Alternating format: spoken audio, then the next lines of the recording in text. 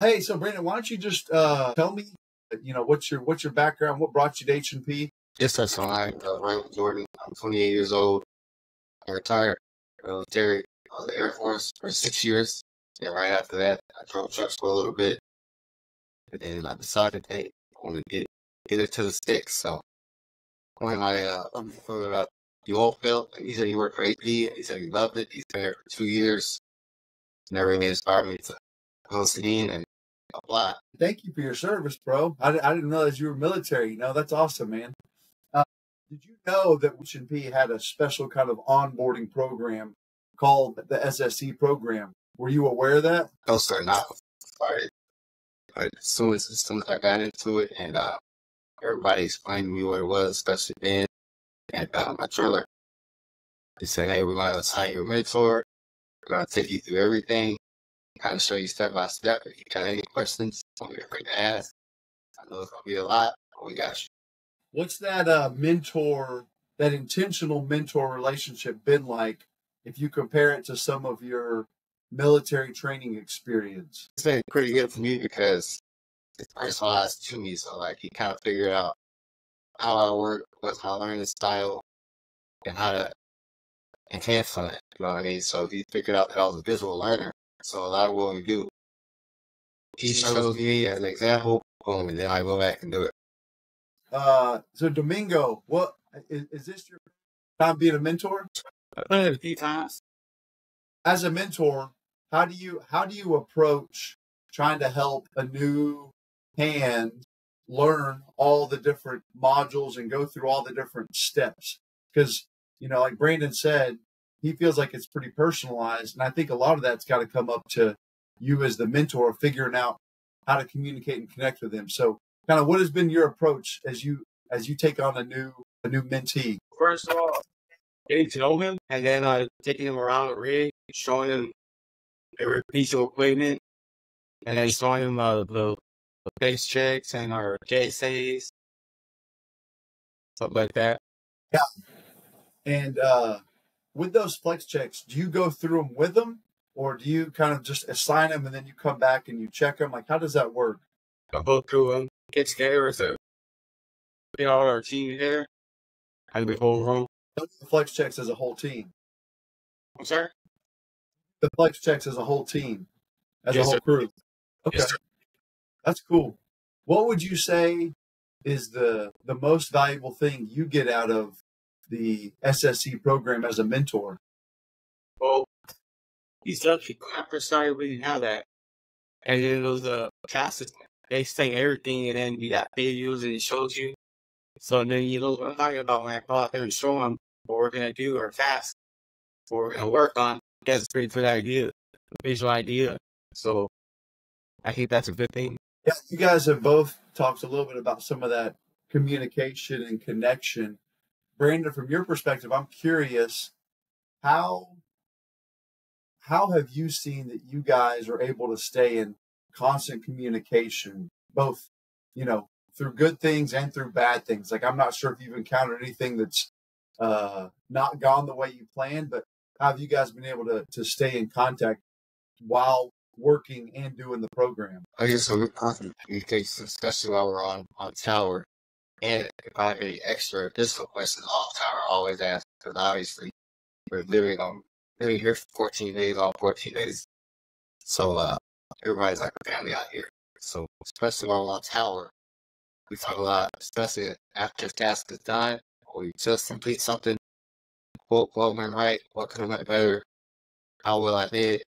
What I need to work on. How long have you been doing this now? Are you almost to 6 months, or where are you at? Currently, after here. Okay, nice. So you don't have to do. And when you first started, did you start that SSE program? Like, I was trying to research and read how long or how it all works out. Yes, sir. I immediately started, like, as soon as I got to the rig. Truly told me, hey, this is going to be your mentor. Any questions you got, you can always ask me, ask him, you can ask Ben, you can ask Clint. But this guy, he's going to be right there, boots on the ground with you. As the rig manager, how do you let your drillers decide how to pair up the guys? Do you guys kind of have like a draft board where you're assigning picks, or like how do you guys figure out who gets a mentor and who's going to be the mentee? Well, usually the motorman is the one that always gets on the mentees. He's one of the most experienced, and he's around able to be around the rig more than anyone else. So he has the time to spend with them a whole lot more than we all do. As far as the builders just how to do their family, he can only operate whenever he can with what's in his control. And the motorman usually is his second set of eyes out there. He takes them in. We don't put any motormen that don't have, a lot of experience, so these guys are qualified. Now, the main thing is they have a lot of good communication with the builder and myself. If they don't understand something, they're told to stop, and they do stop. And so going forward, they come and get advice from us, and then we go back out there with them to ensure that they did understand this. So I know that's pretty much how we go. Interpret who's gonna be with them. Usually the motorman. And that's, I think, my big question is, Brandon, how do you, how have you gotten to the point where you feel comfortable doing the things that are asked of you? When, even putting yourself in maybe that first month or two, when you didn't know anything, man, and you were just coming out here green, get to a point where you feel comfortable doing these things for the first time. Do you just have to get out there and, make a mistake? Or what was your process to get to the point where you felt comfortable doing the job? For me, it's all about confidence. Other thing is all about knowledge. So on the computer, you can find clench checks and JSAs, even look at this stuff, even when you're not on the clock. So that helps out a lot to be able to study that type of information and use it in the field. Also, repetition definitely helps a lot because you do a lot of the same things over and over again. So at a point, you have to become competent. Yeah, that's good. I mean, you talk about all the materials, the training materials that are available, as well as then just doing it over and over again. Do you feel in this program, though, that you're able to reach out to Domingo or any of the other guys if you have a question, or if you're concerned before you do something?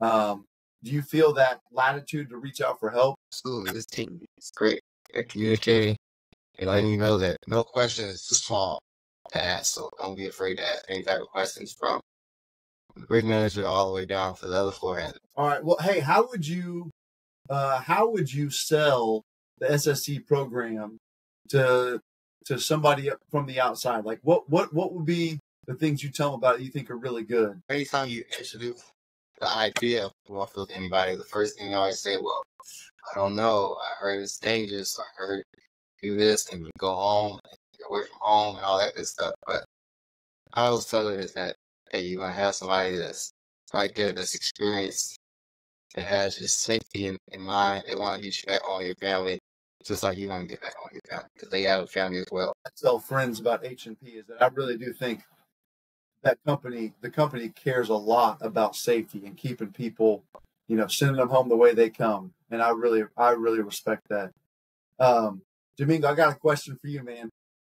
Why do you think this program would be important to H&P customers? It shows let's see. You got something with that? Yeah. So why do you think the SSE program would be important to H&P customers? Well, under the location, it's shown the steps of our classes, so where we're going to work on, and they can get an idea of what we're doing or how to work on it, stuff like that. Yeah, I agree. I think that's good. All right, last question, man. I'll let you guys go. Thank you so much for giving me this time. Domingo, as a mentor, what kind of accountabilities, what kind of things do you put in place, or does the program have in place to help your mentees feel confident as they're learning and doing these new skills? Like I said, the classes, it explains everything to you, wherever you're going to work on or use. It takes you step by step. They have videos, and what's it? It explains everything. What about like your time with them? Because you kind of do post-hitch meetings, right? Or like you do some extra meetings one-on-one. You guys get together more than just those flex checks and the JSAs, right? So talk a little bit about like what you do just in that relationship to make sure he feels oriented. So the meeting, whatever, and the task we're gonna go do, we go over there, and we'll stop, and we'll have a little conference start. We'll step by step we're gonna do, what I gonna do, what you're gonna do, and we just feel like having help each other out. And he doesn't know, I don't know. We just talk to Dan with the figure, and we go from there. Awesome, man. I love it. Well, seriously, guys, thank you so much for your time. Ben, thanks for helping set this up, brother. I really appreciate it. Yes, sir. Thank you.